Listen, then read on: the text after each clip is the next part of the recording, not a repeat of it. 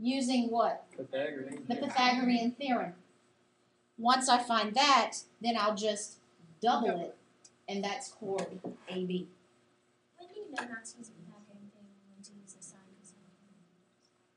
If you know 2 of the 3 sides, you can always use Pythagorean theorem. When you only know one side, you have to use sine, cosine, tangent. Yeah, it doesn't have to be a right triangle, it'll be Pythagorean theorem too. Yes, it has to be a right triangle for Pythagorean theorem. For sine and cosine stuff, can you use the 90 No. I didn't think so. Okay, so what we have here is, what do we have here? Okay, 8 squared is equal to 5 squared plus x squared. Subtracting 25 from both sides, I have 39. Taking the square root, and I can't simplify it. The distance from A to Z is the square root of 39. It's just 39, right? No, it's not. You're not squaring it. You're multiplying it times 2. Darn. I know, it sounds like that. Chord AB has a measure of 2 square roots of 39. 39 times 2. Whole number on the outside, radical number on the inside.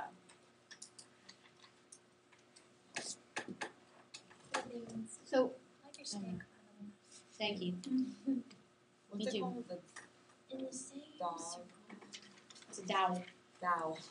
In the same circle or in congruent circles, chords that are the same distance from the center are congruent to each other. Chords that are equally distant from the center are congruent, and vice versa. If chords are congruent, then they are equally distant from the center. And that can make a difference to draw your circle, to draw your triangle, huh? Exactly. That will help you with lengths and measures in your right triangles that you'll be using to do whatever you need to do. Are we ever gonna stop triangles? So crazy how much That's you about learn. all geometry is triangles. It's the root of all everything. How much you learn in one day? Think about it. There's triangles in rectangles. You can draw a triangle in a parallelogram, in a trapezoid, in a rhombus, even in a circle. I could probably draw a triangle in my eye or something. Yeah, so your eyes circle. All right, so let's look at this picture here, okay? First off is this. QS is perpendicular to the chord, and QS would be part of a diameter, right? Right. So that means that if RS is 3, then ST is 3. And now I know that RT is 6, and UV is 6. So, Since they're equal, then their distance from the center is also equal. So X has a value of 4.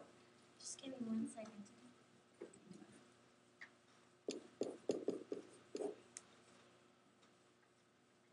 See, I wish we saw how many slides we have left. It's like a history. Maybe the PowerPoint you can see. Most of that stuff is for homework. I know, the homework's so much harder than this. I know. How do you know that they're equally distant from the center? Because the chords are equal.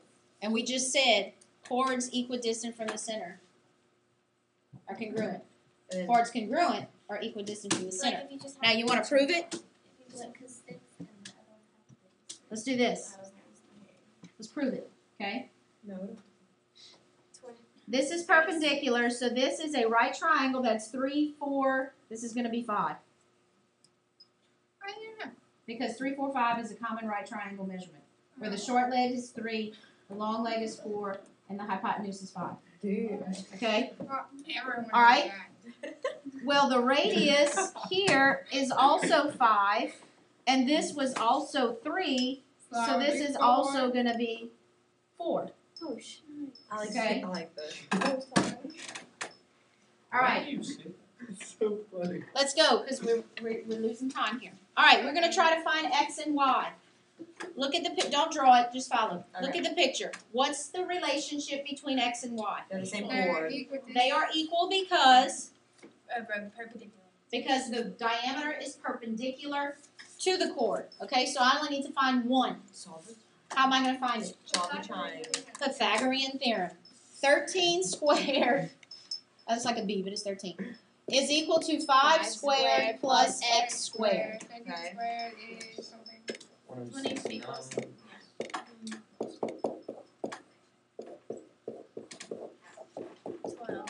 Well, Yay, next So one. it's 24. X is 12, y is 12. And x, y. So x plus y is 24. Y'all be quiet. Okay, I'm missing something here. I forgot to draw it. Okay? This is graceful. If this is a 90-degree triangle and this is 60, what's 30. this? 30. 30. Oh, great. So I can use my special right triangle stuff to figure out x and y. What do I know? The hypotenuse. So, x is 3. Nope. y is Y is y is 6. Just kidding. And x And is x, and then x is 3 3 square root of y. 3. Darn, I got my shorts Dude, I'm wrong. not good at Okay? This is the short leg, so it's half of the hypotenuse. And the long leg is the short leg multiplied by the square root of 3. What if I wanted to find the length of AB? What would I do with this? Multiply. Multiply. So it was 6 square root of 6 square root of 3. Okay, 8, 16. very good. X is 8, because since this is perpendicular, it is cutting the chord into 2 equal pieces. And since they are the same distance from the center of the circle, then the chords themselves are congruent. I get that. It's like almost paying no attention to what the section looks like. I know. Wait, no one shouted out. RT is everyone equal to shouted out. 30. Shh. Thing twice. Okay, Pythagorean? No. It's perpendicular, Yeah, it's, Yeah. yes. so we're going to just double this, and we're going to use the Pythagorean theorem to find OM. And the Pythagorean theorem gave us, I think it was 7.7. I've worked this twice in the past 2 hours. All right? Okay, first thing, I have a problem here in the way I named arc ACB. It's supposed to be AB. It's supposed to be AB, because it's a minor arc. It's underage. AB is a minor one? Yeah, because Yep. it's not. Oh, okay. Okay. So, if I'm looking for the measure of arc AB, how can I find that? And don't look at this triangle. Oh, you just subtract 220 from 360. Very good. And you get Something. 140. All right. You see, I can see that. Then the next question is, what is the measure of angle AOC? What is the measure of this angle? Okay, so 140 divided by 2. 70. 140 divided by 2. Oh, that's the whole, it's half of the central angle that creates it. No, Wait, AO. because the radius is perpendicular to the chord, Okay. then it has bisected this, and it has bisected this. Oh, okay. I see. But if AB is Splits it. 140, AB is not 140. Arc AB is 140. So to split the arc in half, it'd be So 70. you split it in half. And that is 70.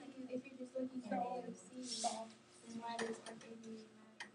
Because AOC is the central angle that forms half of arc AB. So you just Right. You have a radius of 6. We're going to draw a radius here. How can we find the measure of arc CD? Oh, they're equal, right? Yes. So 80. Since these chords are equidistant from the center, the chords are equal, and equal chords have equal arcs. So this is 80. This is the point where I just like assume that things Yeah, Okay. I know. No. I quit trying to prove. And then Watch. it's gonna be 40. This is 40. Because since this radius is perpendicular to the chord, then it's